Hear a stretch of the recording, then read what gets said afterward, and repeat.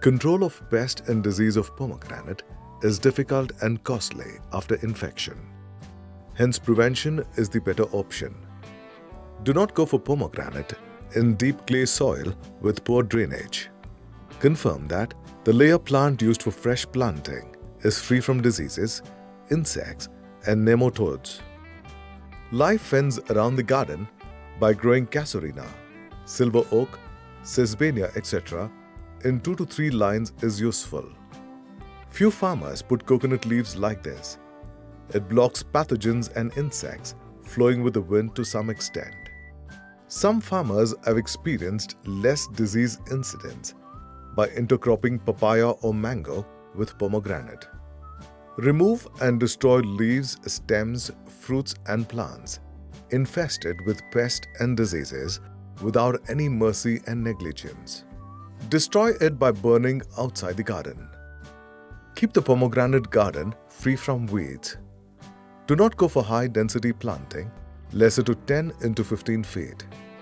Do not put the plants for cropping in the rainy season in higher rainfall areas.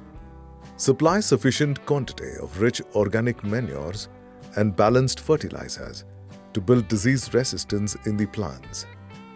Deficiency of micronutrients makes the plant susceptible for the diseases. Correct any such deficiencies by foliar sprays of required nutrients. Do not put all solid fertilizers together into the mixing barrel of the fertigation unit. Dissolve individual fertilizers separately and then pour it into the barrel.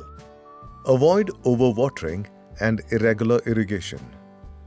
Take up proper training and pruning of the plant so that stems, leaves and fruits inside the plant canopy get sufficient light and ventilation.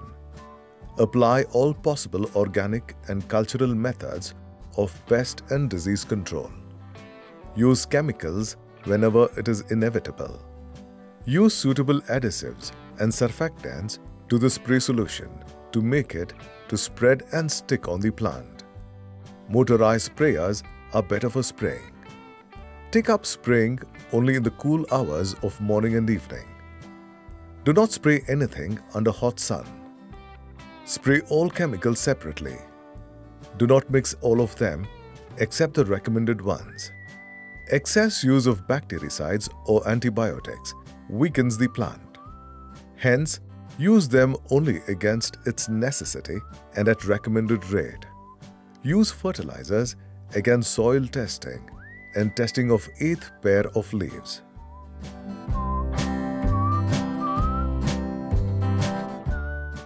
Birds damage the ripening fruits.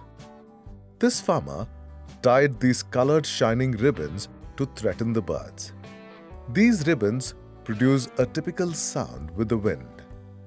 In this garden, the birds are chased away by beating this drum 5 to 6 times a day. Cracking of matured fruit is another major problem in some cases. Sudden variation in the soil moisture level, deficiency of boron and calcium due to excess nitrogen, improper usage of hormones, etc. are the reasons for fruit cracking.